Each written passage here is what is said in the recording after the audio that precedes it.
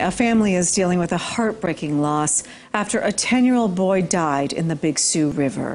Saturday evening, the Lincoln County Sheriff's Office, along with multiple other agencies, were called to a river for a drowning.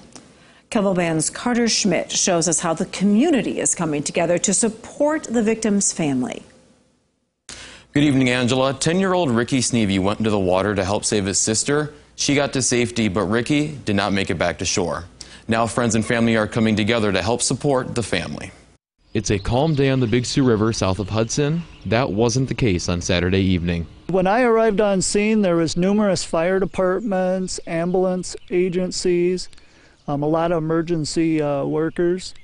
We had 3 boats in the water and several dive teams. It took 4 hours for crews to recover the body of 10-year-old Ricky Sneevy. Ricky was down swimming and fishing with his family, and his sister and 2 brothers had gone in the water, and his dad went to go help the other 2 out, and Ricky went in after his sister and got his sister back to shore, and he didn't come back up.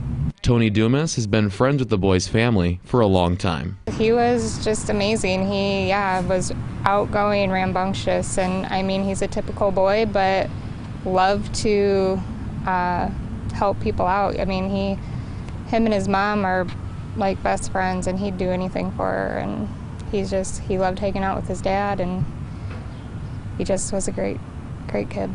Dumas owns Country Road Photography and is donating a portion of the money she receives from upcoming sessions to the family. Her post has received more than 500 shares on Facebook.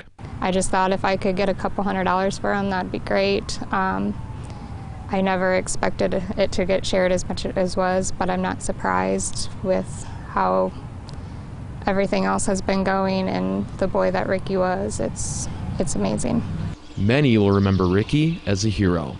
First responders want you to think of him the next time you're out on the water. The river may look calm and fun to play in, but it's very important that people have life jackets on or supervised, especially kids, because no parent should have to go through something like this. It's tragic. So Carter, is there another way that people can help out the family? Yeah, Tom, there's a GoFundMe page that's organized by Ricky's uncle. So far, more than $21,000 has been raised. We'll have a link to that on kevelban.com. Thank you, Carter. A 14